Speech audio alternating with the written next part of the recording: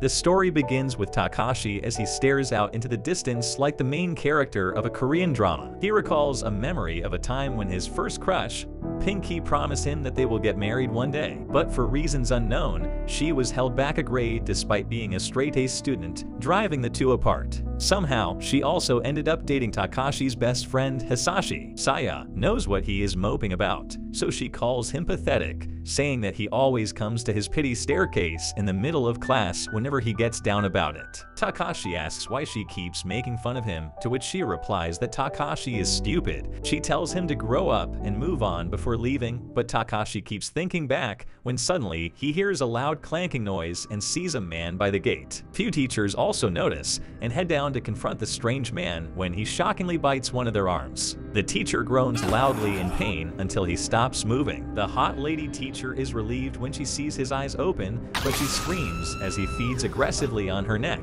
Takashi watches the events unfold and immediately heads to his class to grab Rei. Hisashi is not happy when Takashi is so forceful, but immediately believes his best friend when Takashi says that people died by the front gate. Rei isn't so trusting, however, and proceeds to yell at Takashi until he slaps her on the face. Finally getting that he is serious, the three run out of the class and get some weapons before trying to call Rei's father, who is a policeman. But Rei is shocked when the 911 line is busy. The radio broadcaster announces an emergency situation, commanding all students to follow their teacher's instructions and to remain calm. But the radio suddenly goes silent. The next thing everyone hears is, "Get away from me! Get back!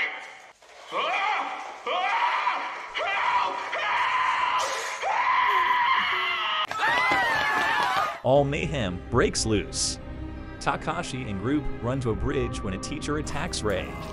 Being in the martial arts club, Rei holds her own,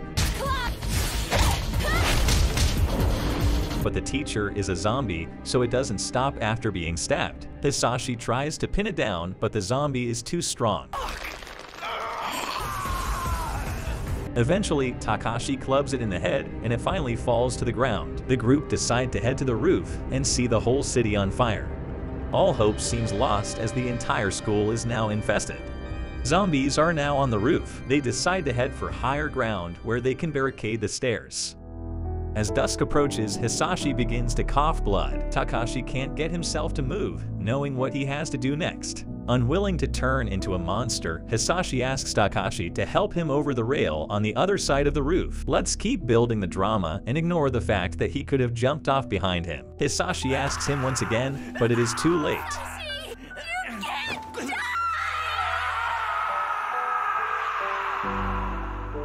Please like and subscribe if you're enjoying the content.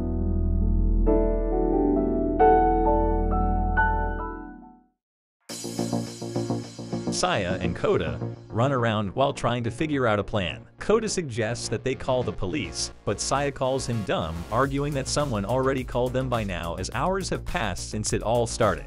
Considering they haven't heard sirens yet, Saya concludes that the pandemic is happening all over the city. Saya thinks to herself how unlucky she is to be stuck with Chubby Boy and not Takashi. Elsewhere, the hot school nurse is attacked by a bunch of zombies, but is saved by Psycho just in time. The pair move quickly through the halls when Shizuka trips. Noting that her skirt isn't made for running, Psycho helps her out.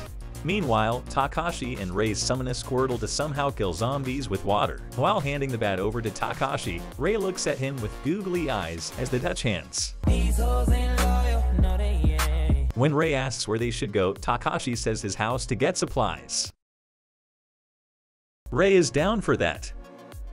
Back to Saya and Koda, the two find a nail gun in a classroom while zombies gather at the door. Saya is freaking out, but Koda is cool as a cucumber as he is a mechanical nerd who happens to know a lot about guns. He quickly manages to build a makeshift gun before the zombies bust through the door. After running around some more, Saya acutely deduces that these zombies are completely blind, only reacting to sound. When she tells him that they are going outside, Koda says he hates walking. Saya calls him fat and tells him to put down those Cheetos and exercise for once. While ranting, zombies begin to surround the two. Saya screams, alerting the other two groups of her presence. Koda runs out of nails, so Saya chucks some trophies at the zombies. She begins to freak out once again, but manages to use a drill to take out the nearest just in time as the others take down the rest.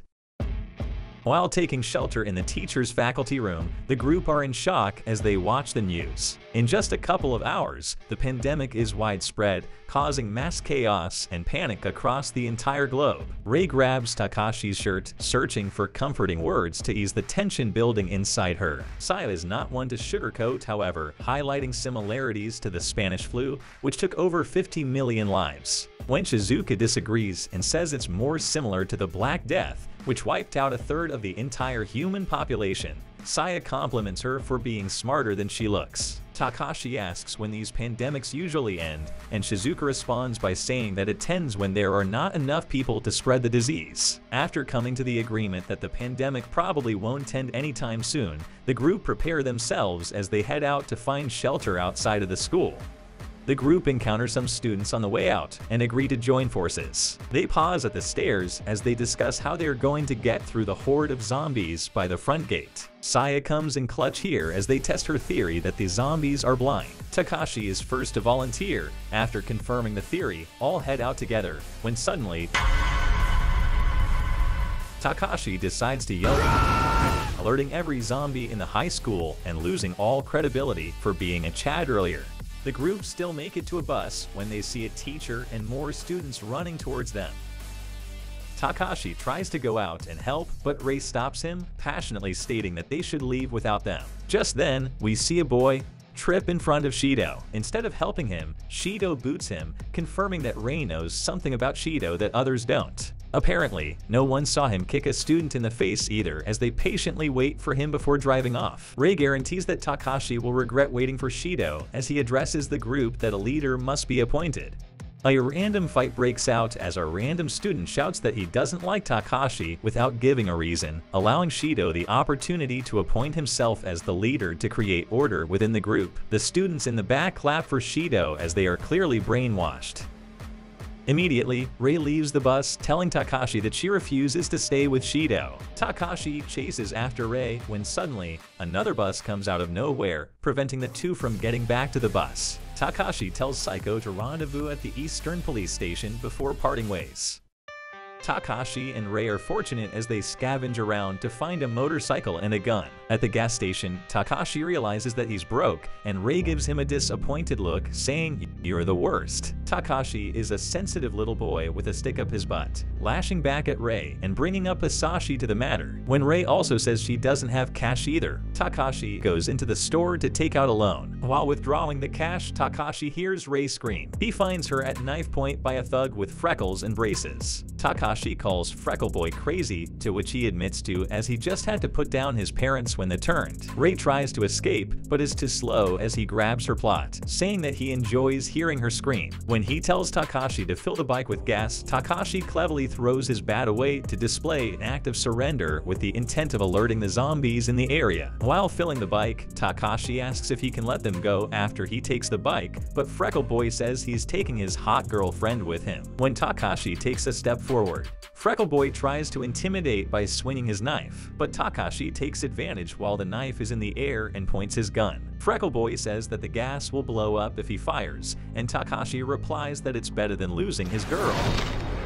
With Freckle Boy helpless to the incoming horde, Takashi and Rei take their leave. In the morning, the bus is stuck in traffic as survivors rush to the city's safe zone. The police and military are blocking the bridge to prevent the infected from coming in. Meanwhile, Rei and Takashi narrowly avoid attacks from other survivors who want to steal their bike, suggesting that the world is beginning to sink into a state of anarchy and chaos. People begin to panic as more infected draw closer to the noisy, crowded bridges. The police are struggling to maintain order, causing them to take more extreme measures to deal with the chaos. Back at the bus, Shido continues to preach like the leader of a cult. Saya and company finally realize that they need to part ways with the bus. When Saiko shows her concern for Takashi, Saya tries to put her on blast, asking why she's so worried about him and not her family. Saiko is straightforward with her feelings, unlike Saya, openly admitting that she is worried about him and her parents equally. Kota gets up and says his family is overseas, so he doesn't mind going wherever Saya wants to go. When Kota reveals that his family is very wealthy, Saya wishes he was just a little better looking. As they agree to depart, Shizuka says she wants to leave as well, saying that Shido is kind of a douche. When the group announces their intent, Shido licks his lips as they're getting a bit dry and says that it's a free country, but that he can't let Shizuka leave as he needs a doctor for his group. Shido approaches the group when Koda fires a nail and says that he missed on purpose like a true Chad. Despite being a teacher, Shido bullied Koda at school, so Koda says he has no problem killing Shido here and now. After Koda says he'll hold Shido back while they leave the bus, Psycho compliments him, saying he's a real man. Unfortunately, they run directly into a group of zombies, but fortunately, our protagonist makes a Chad-like entrance. Holy shit!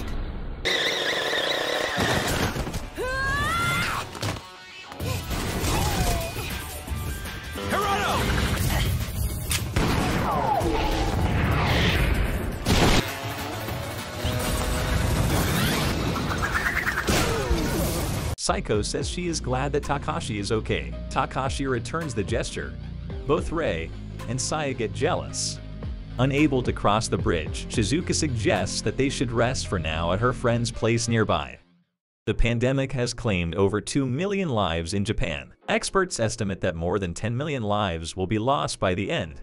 While the girls enjoy a much-needed bath, Takashi and Koda bust open a closet full of guns. As Koda puts his gun otaku skills to good use, Takashi looks out to the bridge and sees that the situation is getting worse. A man is preaching that the pandemic was caused by their own government, causing people to protest, thereby attracting even more zombies than before. When the police officer asks the man to stop, he refuses, forcing him to take extreme measures. The two boys watch as the events unfold when suddenly, a drunk Shizuka appears. Shizuka is into Takashi, but Takashi is a typical anime protagonist, so he carries her to bed. On the stairs, Rei says that Takashi looks better when he has 3 heads. But then she gets sad, bringing up Hisashi. Takashi isn't amused, but decides to brush it off. After dropping Shizuka off, Takashi heads for the fridge to get a midnight snack. Fortunately for him, Psycho is brewing something very hot and spicy, sure to woe any man with her cooking. You mean this old thing? I couldn't find a size that fits me.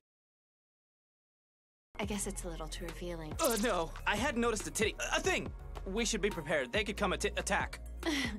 But Rei is still by the stairs and gets jealous, so she yells at Takashi to keep her company. Takashi hates his life as he sits by the stairs quietly listening to Rei talk about how great a boyfriend Hisashi was. But Rei undermines Takashi again, comparing him to Hisashi and causing him to lose it. He yells at her, venting his frustration at how she keeps bringing Hisashi up and comparing the two. But Rei grabs his shirt and makes a sex face. Takashi stops yelling and makes a sex face back. Before anything else can happen, Takashi, being an anime protagonist, tells her to stop or the woodpecker will come out. Rei giggles when suddenly they hear a dog barking outside.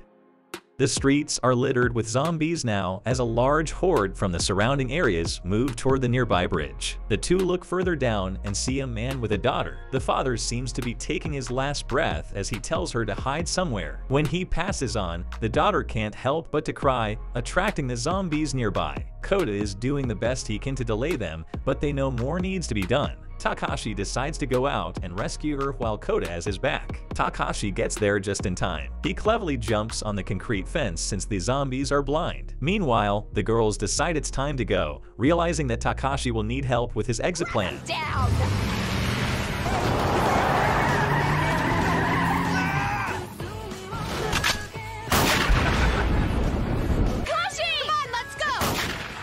They successfully rescue the two and drive out of the infested area. Surviving day 2 of the apocalypse, the group depart with high hopes in search of their loved ones. Thanks for making it to the end. Please give this a like and make sure to subscribe. Have a great day and see you at the next video.